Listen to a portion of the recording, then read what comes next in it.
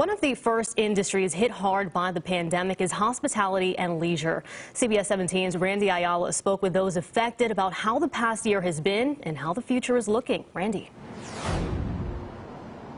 Yeah, Liz, so the Sheraton in downtown Raleigh had to lay off over half of their staff when the pandemic first started.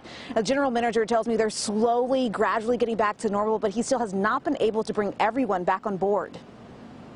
28,000 jobs in Wake County's hospitality sector rely on visitors spending their money.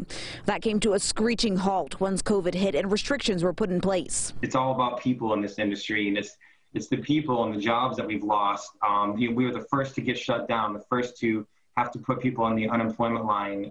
Scott Peacock with Visit Raleigh tells me in 2019, 18 million people visited Wake County, spending almost $3 billion and generating $284 million in tax revenue. It was a new record. The tourism industry literally went from what was going to be the most highest of highs to completely having the rug swept from underneath us. And that meant job loss. Leon Cox is the general manager for the Sheraton in downtown Raleigh.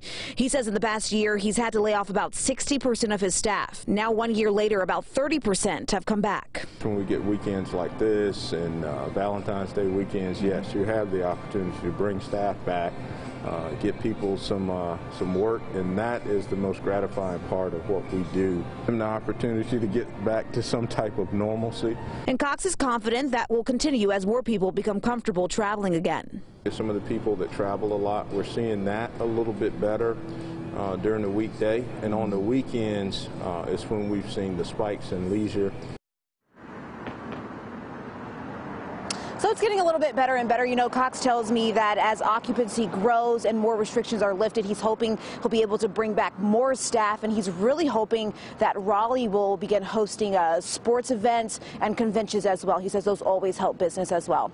Live in Raleigh, Randy Ayala, CBS 17 News.